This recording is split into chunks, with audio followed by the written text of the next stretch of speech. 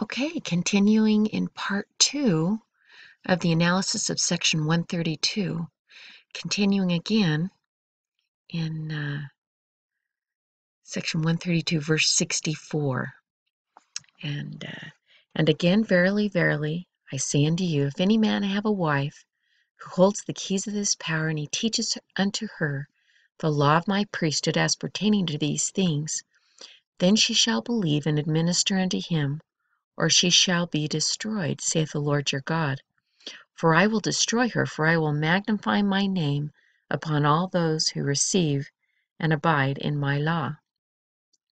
Therefore it shall be lawful in me, if she receive not this law, for him to receive all things whatsoever I, the Lord his God, will give unto him, because she did not believe and administer unto him according to my word. And she then becomes the transgressor, and he is exempt from the law of Sarah, who administered unto Abraham according to the law when I commanded Abraham to take Hagar to wife. And now as pertaining to this law, verily, verily, I say unto you, I will reveal more unto you hereafter. Therefore let this suffice for the present. Behold, I am Alpha and Omega. Amen. This is the watcher replying in red. Okay, before I wrap things up here, I want to go back to the beginning of verse in section 132 and go into a little more detail. What I have to say about it needed to be at the end of this article, not at the beginning.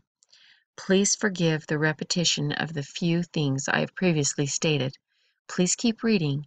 There's information you need to read. Okay, in section 132, verse 1. Verily thus saith the Lord unto you, my servant Joseph, that inasmuch as you have inquired of my hand to know and understand wherein I, the Lord, justify my servants, Abraham, Isaac, and Jacob, as also Moses, David, and Solomon, my servants, as touching the principle and doctrine of their having many wives and concubines. Okay, this watcher replying in red. Verse 1 is a big red flag in my opinion. It would have us believe that the revelation came as a result of Joseph Smith asking, or Joseph Smith asking on behalf of one of the elders of Israel, the Lord to explain why he had justified, among others, David and Solomon in having multiple wives. The Book of Mormon had already revealed that David and Solomon were not justified in having many wives and concubines. Did Joseph Smith believe the Book of Mormon that he had brought forth by the gift and power of God? Of course he did. Why would Joseph Smith, as the seer of the Lord who translated the Book of Mormon, be asking why God justified David and Solomon in taking multiple wives, when in fact it was through his efforts in translating the Book of Mormon that he was able to reveal to the world that David and Solomon were not justified in having multiple wives? Quote, For behold, thus saith the Lord, this people begin to wax in iniquity, they understand not the Scriptures, for they seek to excuse themselves in committing whoredoms, because of the things which were written concerning David and Solomon his son. Behold, David and Solomon truly had many wives and concubines, which thing was abominable before me, saith the Lord. End of quote. Not only does the Book of Mormon clarify that David and Solomon were not justified, it declares that what they did was an abomination. It reveals that those who used the Scriptures to justify their actions in practicing polygamy did not understand the Scriptures. It's almost inconceivable that the Lord's anointed would ask such an unsound question of the Lord, when he had already been an instrument in the hands of God to shed light on this issue. If the question would have been limited to asking why Abraham and Jacob and the righteous patriarchs that lived the principle were justified, there would have been no inconsistency, and it would have been a sound and valid question. It may seem a little odd that the Lord would play along as if the question was a valid one. There is actually a biblical principle that's invoked here, having to do with asking idolatrous questions to the Lord. We'll cover that in a minute. However, we need to remember that God had warned the saints in the original version of what is now known as Section 5 that he would deliver them up unto Satan if they hardened their hearts against his word. It is not hardening our hearts against his word in the Book of Mormon if we reject what it teaches about David and Solomon. In teachings of the prophet Joseph Smith, we're informed that Joseph Smith taught the Relief Society that the church was in a state of darkness because they were blindly following the prophet instead of being responsible for their own salvation. Quote, President Joseph Smith read the 14th chapter of Ezekiel, said the Lord had declared by the prophet that the people should each one stand for himself and depend on no man or men in that state of the corruption of the Jewish church, that righteous persons could only deliver their own souls, applied it to the present state of the Church of Jesus Christ of Latter-day Saints, said if the people departed from the Lord, they must fall, that they were depending on the prophet, hence were darkened in their minds. That's in the teachings of the prophet Joseph Smith. This is an incredibly insightful and ominous declaration made by the prophet Joseph Smith. He's telling the Relief Society that the current state of the restored church in Nauvoo in 1842 is in the same condition as the corrupt Jewish church. What an appropriate time for the spiritual wife doctrine to raise its ugly head. It seems to me he's telling them that they are in a state of darkness because they're blindly following him instead of searching the scriptures for themselves and taking the Holy Spirit as their guide. Putting this declaration from the prophet Joseph Smith in historical context, bullet point, it is after the church rejected the full implications and greater light that was offered them at the special conference of the Morley Farm in 1831. Next point, it was after the failure of the saints to redeem Zion in 1836. Next point, it's after the defiling of the Kirtland Temple. Next point, it's after the declaration of the Lord in section 112 that all flesh has become corrupt. Next point, it's after section 124 in 1841, when the Lord revealed that the fullness of the priesthood had been lost, and that the saints were currently practicing abominations before him. And last point, and it was after he had declared that baptisms for the dead were no longer allowed in the river, indicating, according to Lyman White, that the sufficient time to complete the temple had lapsed, causing the Lord to reject the church with their dead. I guess the state of the church was pretty grim at that time. To think that the Lord is now going to reveal some glorious higher law when the saints had rejected the last higher law, as contained in section 42, is ludicrous, especially since the new higher law contradicted the last higher law. And if we believe the research that has been done by those who have studied Joseph Smith's involvement in polygamy in Nauvoo, he was allegedly taking some of the married Relief Society women in the audience as wives. Yet he was chastising them for blindly following his teachings. But most people miss the rest of the story by only noting the summary of Joseph's remarks that he made to the ladies. The deeper story is found in analyzing the biblical text upon which he built his sermon to them. Have you ever studied Ezekiel 14? Note the first 4 verses. I hope you're sitting down because your paradigm about how God responds to his apostate people may be challenged a little. Quote, Then came certain of the elders of Israel unto me, and sat before me, and the word of the Lord came unto me, saying, Son of man, these men have set up their idols in their heart, and put the stumbling block of their iniquity before their face. Should I be inquired of all by them?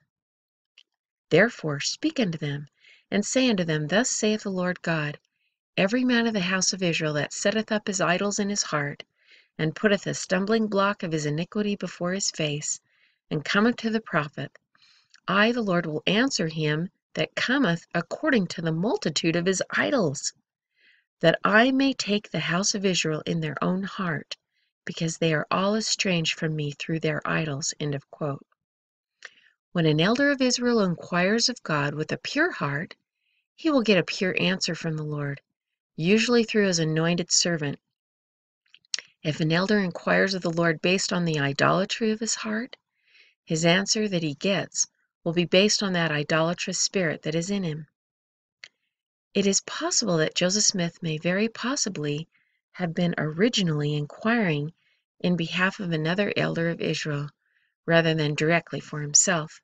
But at this point, it doesn't really matter, because I want to stay on topic, and even if Joseph was asking on behalf of himself, it's all covered by the atonement statute and associated scapegoat doctrine anyway.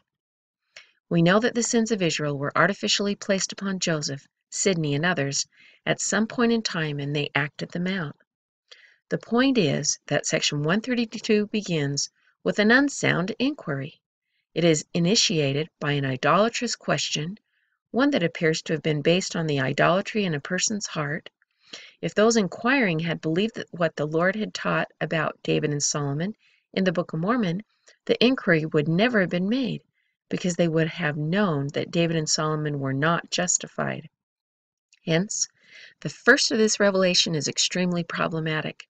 According to Ezekiel 14, the Lord may mirror the response based on the idolatry that's in the heart of the person inquiring.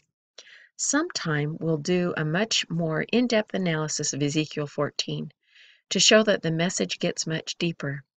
It addresses the scapegoat doctrine, and it is actually a prophecy of the very event we are discussing, but it covers it at a deeper level that I don't want to get into right now. Nevertheless, it's referring to a very specific event that was to take place in the last days. After teaching us that God can send a strong delusion upon an apostate people, see also 2 Thessalonians, based on the idolatry of their hearts in Ezekiel 14, the Lord continues to build upon that doctrine in chapter 20. He explains that when a people fail to exercise His true judgments and statutes, such as failing to live the true law of the gospel, which includes consecration and monogamy, He will then give them false judgments and statutes. Quote, "Because they had not executed my judgments, but had despised my statutes, and had polluted my Sabbaths, and their eyes were after their fathers' idols. Wherefore I gave them also statutes that were not good, and judgments whereby they should not live. And I polluted them in their own gifts, in that they caused to pass through the fire all that openeth the womb, that I might make them desolate, to the end that they might know that I am the Lord." End of quote. That's in Ezekiel 20. Now, I suspect you're saying to yourself that you don't believe the Lord would ever lie to anyone. I agree. The Lord never personally lies directly to anyone. It's against His nature, and it's against His eternal law. He uses Satan and other lying spirits to deceive people and hand them over to their delusions. Please read the following text from 1 Chronicles very carefully, and don't bother digging out your inspired version, because this is the inspired version. Quote, "And he said, Hear thou therefore the word of the Lord. I saw the Lord sitting on His throne, and all the hosts of heaven standing by Him on His right hand and on His left. And the Lord said, Who shall persuade Ahab that he may go up and fall on Ramoth Gilead? And one said on this manner, and another said on that manner. And there came forth a spirit, and stood before the Lord, and said, I'll persuade him. And the Lord said unto him, Wherewith? And he said, I'll go forth, and I will be a lying spirit in the mouth of all his prophets. And he said, Thou shalt persuade him, and prevail also. Go forth and do so. Now therefore, behold, the Lord hath put a lying spirit in the mouth of all these thy prophets, and the Lord hath spoken evil concerning thee." End of quote. That's in 1 Kings 22. You can see the exact same account in 2 Chronicles 18. God can and does turn His apostate people over to Satan and lying spirit. He does send strong delusion. He does use lying spirits to answer people according to their idolatry in their hearts. As the Old Testament informs us, He creates both the good and the evil. He uses evil people as His pawns to accomplish His purposes. Nebuchadnezzar the king was an evil tyrant. However, the Lord refers to him as His servant, because the Lord used him to accomplish His purposes. Quote, "And say unto them, Thus saith the Lord of hosts, the God of Israel, Behold, I'll send and take Nebuchadnezzar, the king of Babylon, my servant, and will set his throne upon these stones that I have hid, and he shall spread his royal pavilion over them." End of quote. That's Jeremiah 43. Before leaving this portion of the critique, let me briefly show you an amazing prophecy in Deuteronomy that's probably related to the prophecy Ezekiel was speaking of in chapter 14. More importantly, it is probably a prophecy about a great test that God puts the Latter-day Saints through.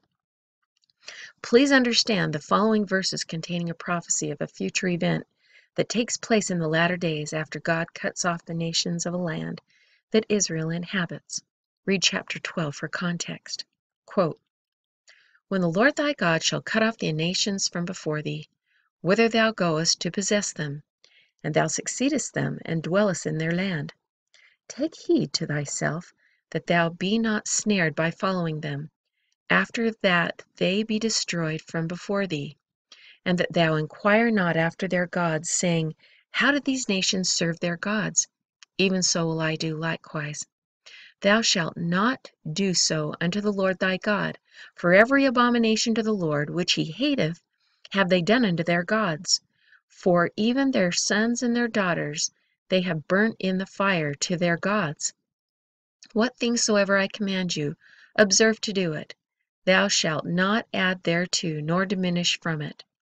If there arise among you a prophet, or a dreamer of dreams, and giveth thee a sign or a wonder, and the sign or the wonder come to pass, whereof he spake unto thee, saying, Let us go after gods, which thou hast not known, and let us serve them. Thou shalt not hearken to the words of that prophet, or that dreamer of dreams, for the Lord your God proveth you, to know whether ye love the Lord your God with all your heart and with all your soul. Ye shall walk after the Lord your God, and fear him, and keep his commandments, and obey his voice, and ye shall serve him, and cleave unto him. And that prophet, or that dreamer of dreams, shall be put to death, because he hath spoken to turn you away from the Lord your God, which brought you out of the land of Egypt, and redeemed you out of the house of bondage, to thrust thee out of the way which the Lord thy God commanded thee to walk in. So shalt thou put the evil away from the midst of thee. That's Deuteronomy 12 and 13. As you can see, this prophecy is about a great test that God's going to put his people through in the last days. He's going to have a true prophet lead these people astray that are not able to discern truth from error for themselves. The warning God gave to his people was, quote, Thou shalt not add thereto nor diminish from, end of quote, the word of God, even if his prophet tells you to. How ironic is it that the prevailing arm of flesh teaching among God's people is that the, quote, prophet will never lead you astray, end of quote. There is no credible scriptural documentation for that false doctrine. As illustrated in Ezekiel 14 and Deuteronomy 12 and 13, God does use his prophets to test his people and lead his rebellious people into further darkness. Another incredible story about how God uses true prophets to test people by delivering false messages is contained in 1 Kings 13. When God's true prophet tells us to go contrary to the word of God, we are to not hearken to the words of that prophet, for the Lord your God proveth you to know whether you love the Lord your God with all your heart and with all your soul. End of quote. Do you idolize Joseph Smith so much that you're going to believe anything that he taught without proving it against the holy and infallible word of God? If so, you've failed the test. Do you love the Lord more than Joseph Smith? If you worship God and love him with all your heart, then you'll be able to stand firm in the word of God and cast aside anything that adds to or diminishes from it, regardless of who introduces it. Even if it's our beloved Joseph Smith, even if Joseph was very convincing, even if he showed signs and wonders, even if Joseph gave parables about polygamy as signs of its truthfulness, even if Joseph produced wonders such as angels threatening to destroy him and take away his free agency, etc. I feel that those who have searched the scriptures and have taken the Holy Spirit as their guide, and that believe the Book of Mormon, would acknowledge that the assumption and associated question upon which Section 132 is predicated is a false premise. That's problematic. We would probably be justified in rejecting this revelation after the first verse, but I continued on evaluating this section anyway, because there's a lot at stake here.